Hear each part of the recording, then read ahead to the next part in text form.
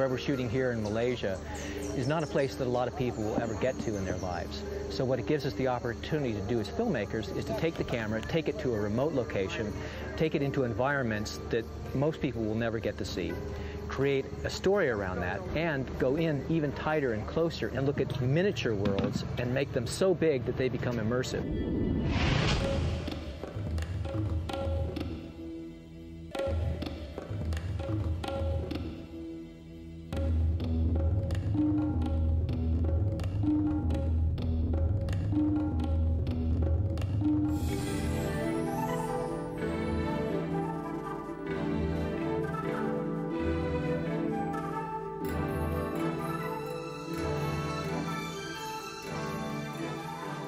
We decided to focus on telling the life cycle of two insects in particular, a butterfly from caterpillar through chrysalis to butterfly, and of a praying mantis. And in between that story, we've tried to highlight what's unique about insects, the way they move, the way they eat, the way they have tricks for disguising themselves, for camouflage, just the extraordinary world of insects. It raises its head up. Yeah. I mean, it's just a leaf with legs. Yeah, wow. He's now playing dead, isn't he? Yeah, but if you go to collect these, all you have to do is touch the branch and they just like drop straight back. Later tonight, we're going to head out and do some nighttime collecting, which is always a lot of fun. It's a really great time to be in the forest, actually. And what we'll probably be doing is setting up a light trap to catch sort of moths and cicadas, usually some flying beetles. If we look over there now, I don't know whether we can actually pick it up with a camera, but there's a bat taking full advantage of the situation by flying in and taking out the bugs before they actually land in the trap. But here he comes, just coming towards us now. Probably head out into the forest, flashlights, a couple of containers, and see what we see. Here's something nice, Gillian. You can usually find some really amazing stuff at night, so just different insects, things like stick insects come out to feed at night, and they're much easier to find. During the day, they're just completely still.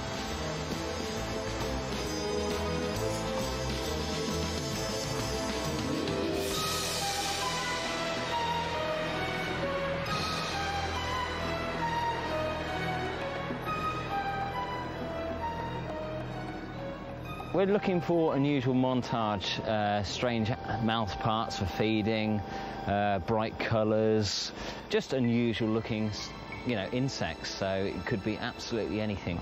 God, he's got some gnashes on him.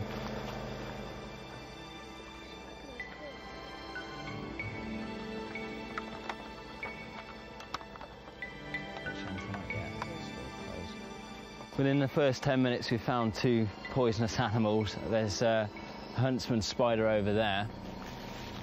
Not dangerous, but can give a nasty bite.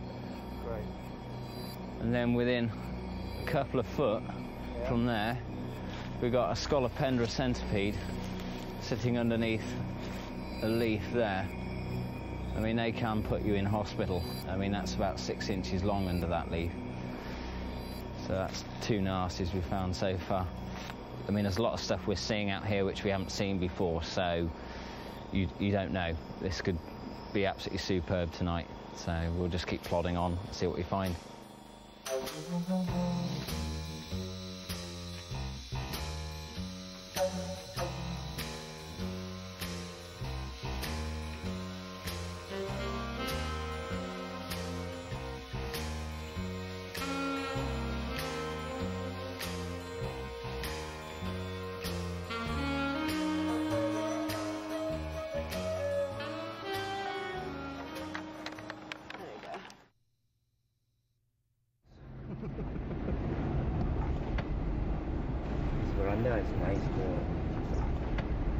Our film takes place with a hut as a backdrop, and we bought a hut, we've secured a hut, this hut, which has a great sort of variety of textures and timbers. So we're going to take it down from this location, take it apart, and rebuild it in the location by the river, Matang. And then, once we've shot it there, then the whole thing will be then freighted back to England and rebuilt in an identical manner in Oxford for our close-ups.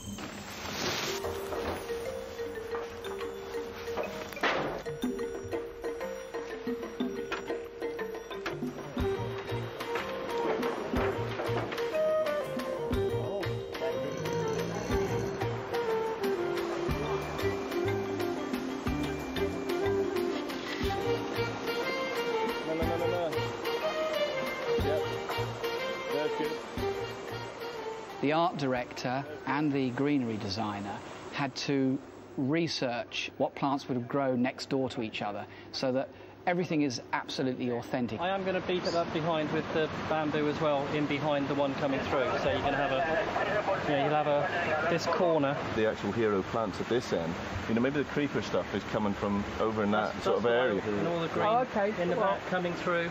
I was going to try and, that's the whole...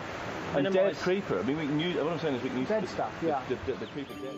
Inside the hut is a citrus tree and is the bamboo, which are where you would normally find the caterpillar or the mantid that are the focus of our story. Well, this is the fun bit for me now, that we're dressing the hut with greenery to bring it to life. Nigel's now virtually finished building it, and so we've got the structure here. And now we want to bring all the lianas in from the trees down into the hut. The story is that a big tree has fallen on the hut and left a trail of destruction in its path, and crashed into the hut and given it this really nice angle so that we can shoot on. 3D is how all of us see, of course. I mean, what's ironic about motion pictures is that more of them aren't done in 3D, because every day all of us see the world all the time in 3D. And the reason is very simple and obvious, because we have two eyes. These days, in 3D movies, we find that we can entertain ourselves immersively by creating a camera system that works the same way as the human eye. So what we have to design and build is a 3D rig. And a 3D rig basically has one eye that in theory is looking straight forward, and you have a second camera, or your other eye, which is looking down. And then what you need to do is you need to have what's called a beam splitter, or what some people call a 50% mirror, at a 45-degree angle. This now allows both cameras to see in the same direction, which of course is this way. Half of the image is reflected off the front of this surface, traveling up to this camera, which is what we call the left eye camera. The other 50% of the light or the image is passed through, which goes to the camera back here, which we call the right eye camera.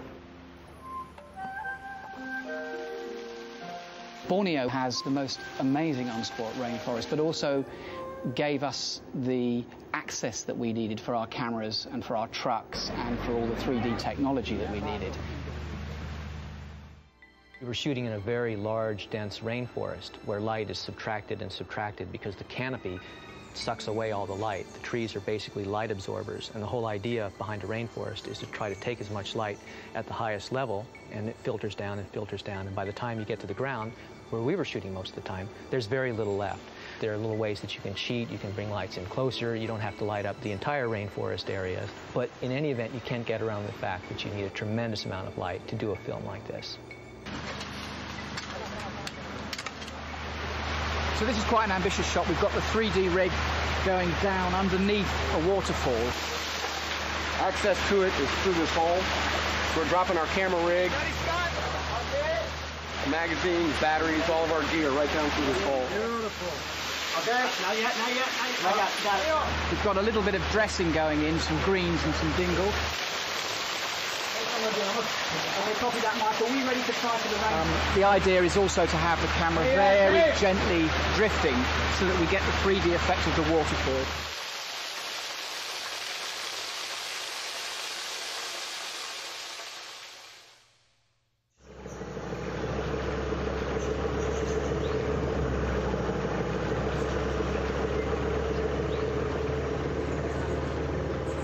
Some of the most beautiful and virgin rainforest in Borneo was quite inaccessible by road, so we chartered our own aircraft. We took a small unit up to Mulu National Park, which is absolutely spectacular and has the most extraordinary atmosphere.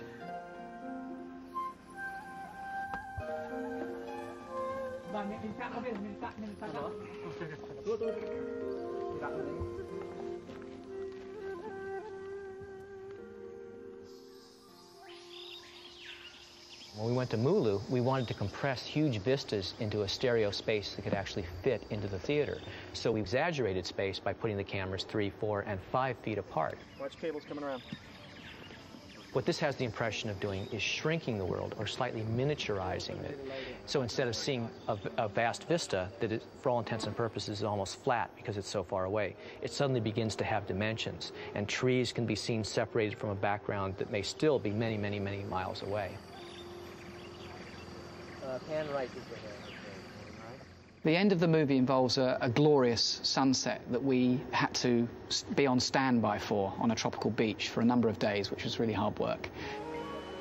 But what we were able to do is, while we were waiting for the sun to set, we also put together mini sets in which we released snakes and tiny little insects, and they would become part of the movie story later on. Here is a Waggler's pit viper. It is found very, very close to the set, and we're trying to involve it in the shoot. It's got a venomous bite. It's got 2 very long fangs at the front of its mouth, which can project out the mouth and deliver a very nasty bite. So in the unlikely event of a landing at sea, okay, what do you want us to do? I want you just to back off so I can just literally collect it. So, I mean, if it's making its way across this sheet towards you guys, just literally take a pace back and I'll grab it. Be aware that it's on set and don't be tempted to move any branches.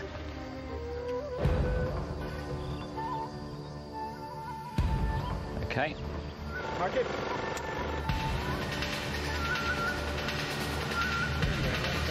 Yeah, he found the horizontal.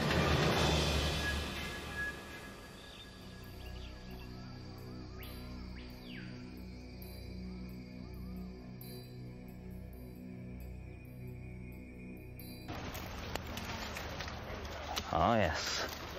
Warwick, who's our wrangler, is so experienced that he gets himself into the mind of the insect, and he's able to tell me precisely what he thinks it's going to do next.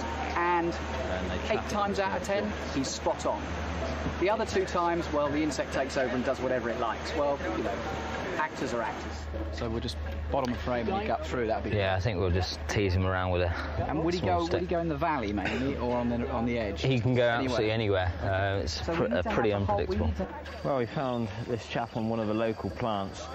He's obviously living off different plants in the area, which we found on all sorts. I'm not sure on exactly what he is. We think he's some sort of scale bug. Little is known about him, really, but he's quite cute, quite small, and quite bizarre, really. Raise it up, raise it up, raise it up. There you go. Mark it. There you go. Very good, very good. Can we, well, if we've done with that shot, can we're having a job getting him, so can we snap the branch?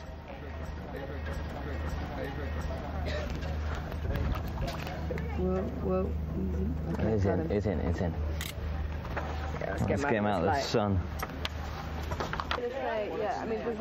Can we have some dry leaves and stuff?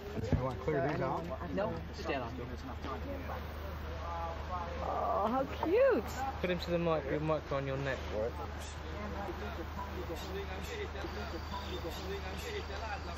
Right, yeah, give me the tip, because his antlers and his wings and, I mean, all that type of good stuff is all Antlers. We all know what we're talking about. Yeah, it's good. It's good. Antlers, wings, the whole thing. We all get the gist. So we're down here at Damai Lagoon, and the preparations for this shot have been going on all day. We've brought the lighting and the camera in this morning. The foliage you see over there has all been brought in. We've had people making the river change direction and smoothing the sand down. So it's actually been a lot of preparation for what should be, I hope, a really good shot.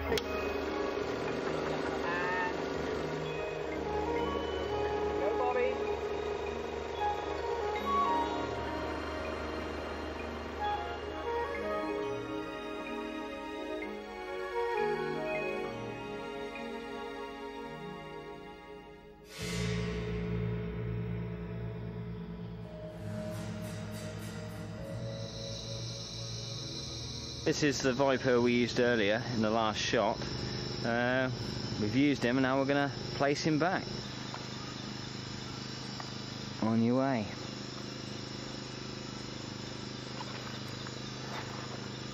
I'm ashamed to see it go. Is that a tear in your eye? It is actually, yeah.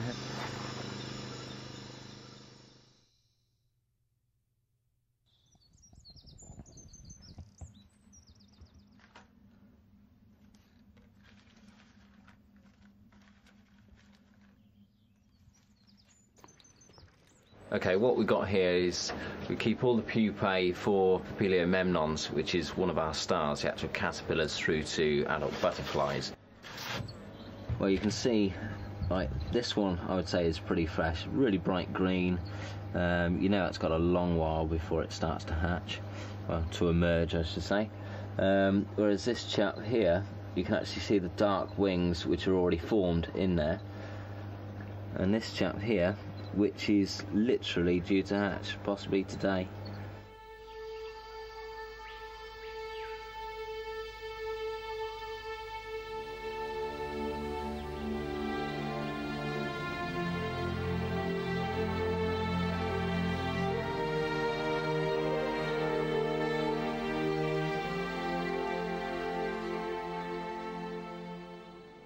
Two really important, technically creative people in this film. One was on board first, and that's a guy called Peter Parks from ImageQuest 3D. He was very instrumental in the whole idea of getting off the ground, because he's the only guy on the planet who's got the machines to film stuff, you know, the size of your fingernail.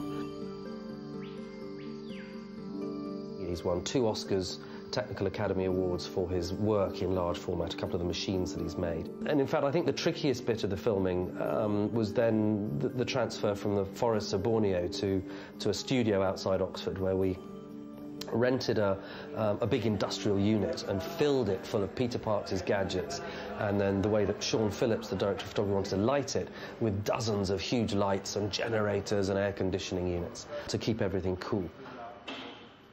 The whole of this project for me started really when Phil came along and said, "Are you interested in bugs?" And the answer was yes. But as soon as he said it, a whole lot of danger signals and flags and screaming bells and sirens went off in my head, because I knew he was talking about large format and I knew he was talking about 3D. Is that taking the focus? Chris is taking, and Peter's taking framing and you're getting focus, so there's 2 brains working. To be able to make the decisions that everybody has to make about was it a good shot, was it in focus, you know, will the audience enjoy the 3D? It's very, very, very difficult. Gate mantis feeding.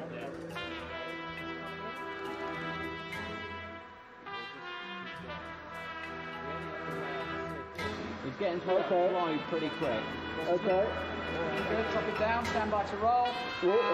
Are you sharp, Sean? Yep. Turn over. Yep. Off the bench. Slightly high. He's gone low. He's still there, though. He's still there if you can raise it. Keep it sharp. The fact that it is giant screen and the fact that it's in 3D and we're looking at a monitor that is 2D, black and white, that's been one of my biggest challenges. The iWorks rig in Borneo uses 2 cameras, of course, a left eye camera and a right eye camera, and it uses a big beam splitter, and it is literally, it's about 20 inches across. So when Mike said, I want to be able to get between this leaf and that leaf and creep up on a praying mantis, how on earth were we going to get this huge great shovel stuck out in the middle of the set? The problems beset by the big rig, the iWorks rig, I felt I could solve by utilizing snorkel optics, which basically are long lens systems which just get the camera out of the jungle. So that got the body of the camera away from the blades of grass and the foliage and the insects. I could play the same trick, come from above with one, come from straight through with the other. But now all I was trying to do was not use a beam splitter to separate them. I was now able to use a wee little front surface mirror, which was no more than 1/4 of an inch across, so that Mike could say, not only here is my praying mantis half-filling frame, but there is the hut and bit of the jungle behind, and he could get continuity. Okay, good. The really important thing on an IMAX movie is to not let if you like, the tail of technology, wag the dog of the film. It's very easy to let the technology take over. And I don't think we did on this film. I really think we mastered the technology and made it work for us in a creative way. Okay. That's looking very good. Get the focus on it. Go. Ready? You're happy? Go to Ready? one, please. Okay, go to one. That's all right. Just you'll wrangle him in. Still out one, still out one. Okay, Warwick, going on. The most terrifying part for me during the making of this was the mantis taking the fly. You shift the leaf or shift him? Yeah, it's back on top. You want to bring one behind your round shiny? I sat there and it was very, very hot. The film was turning over very, very quickly. Yeah.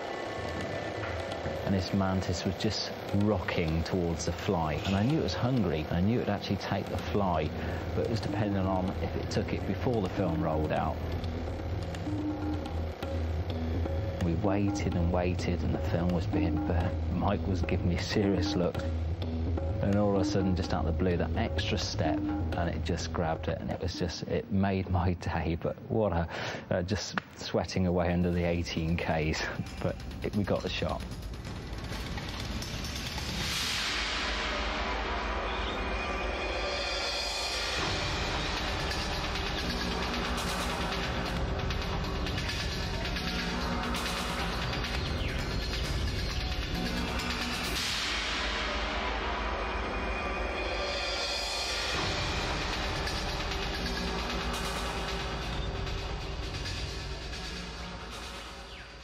Behind me, the crew, which you might be able to see, are trying to get a horned toad to eat a cockroach, and so far it's taken about 3 hours. And that's the average per shot. It's very frustrating, and it's just it's basically a waiting game. Just don't do that.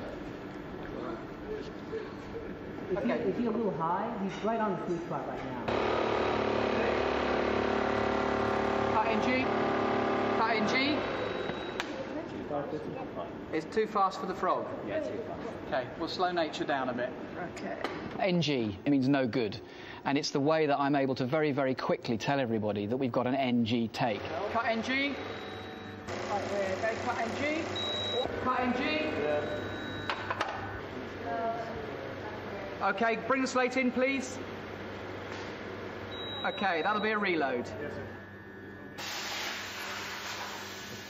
The cost of the footage is phenomenal, and we're running it twice because it's in 3D. So every time I hear the cameras roll, and every time Alex, the producer, hears the cameras roll, we're just seeing dollars going by. So the quicker I can say NG, the better. Turn over. No. No. No. Cut. Cut NG. Okay, cut NG. Turn over. Cut NG.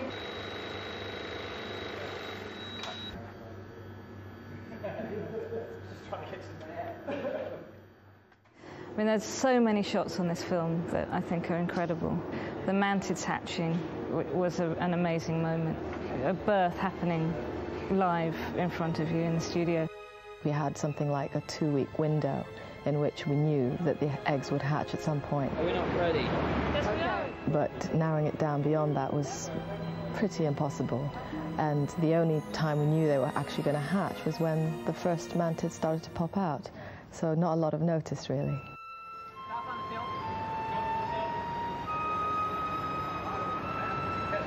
A slate in. Turn over. The patience that's required and the nerve that's required from everybody on the crew just to sit and wait, and we slowly creep up on the insect. Okay, one coming down now, second one coming down in a few seconds here. We have learnt things about the insects that we have studied and filmed that we never knew existed. For instance, the praying mantises hatching, which was filmed on the mirror-fronted rig. And we were totally unaware that there's a skin change takes place between them pouring out of the egg case and crawling back up to inhabit the underside of the leaf.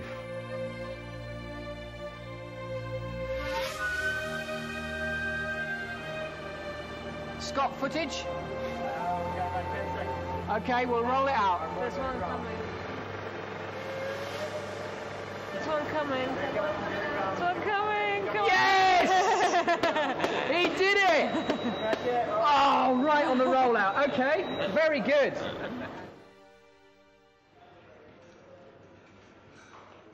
In the film, there are a number of shots that we're calling visual effects shots, and what they are combined shots where we've put two separate elements together. We have a shot of a whole load of butterflies against a shot of the jungle. The most straightforward way of doing it is to shoot a beautiful background plate, then in the studio to release a handful of butterflies filmed against a green background.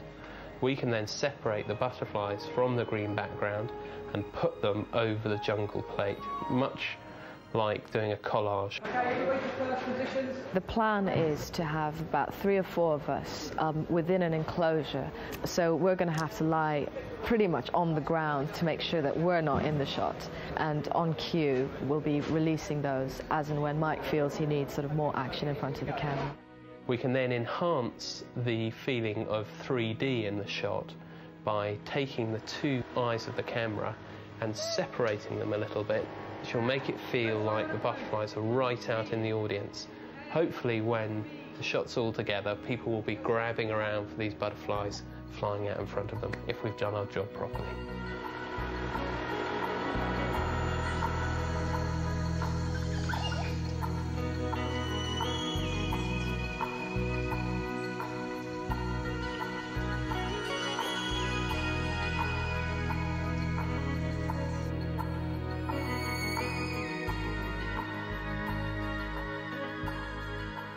There are some very interesting surprises when you're working in 3D. There are shots that are in 2D. You would think, well, perhaps, you know, it's a good demonstration of animal behavior or of the insect that you're looking at. But in 3D, they have a particular beauty. For instance, there's a shot of 2 beetles walking in the desert, leaving trails. It's quite a wide shot. The beetles are quite small in screen.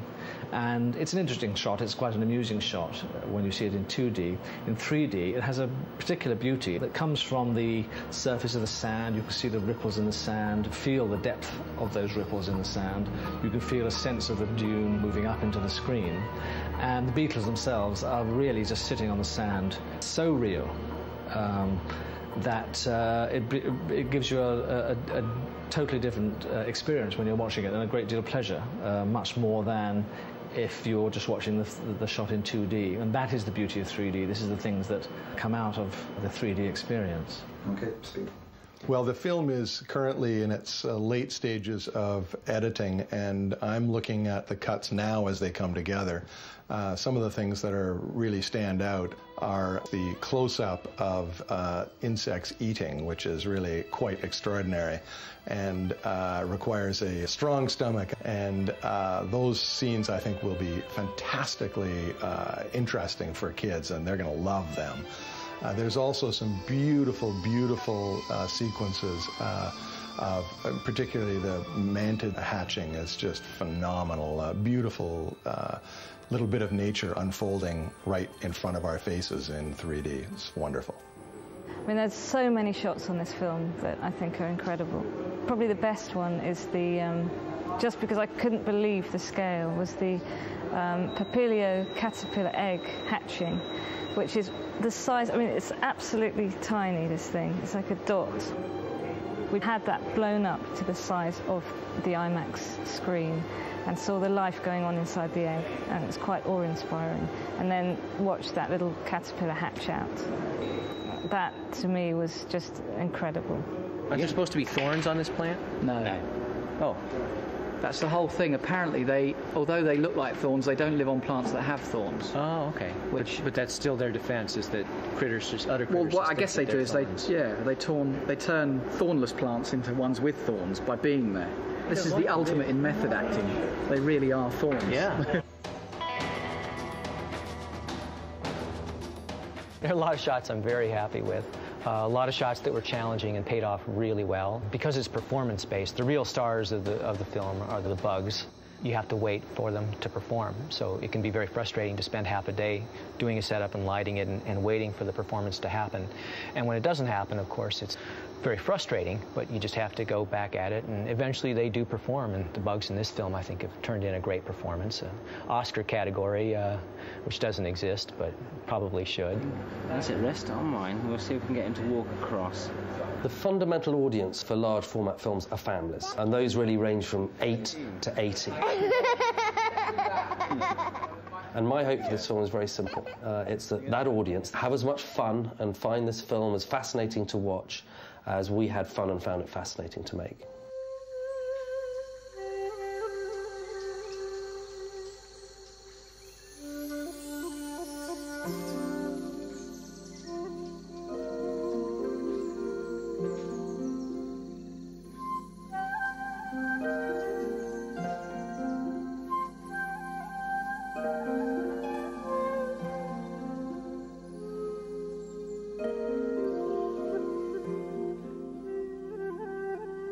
Because on this shoot we're working with wide format all the way down to ultra macro, we need quite a large number of different size slates.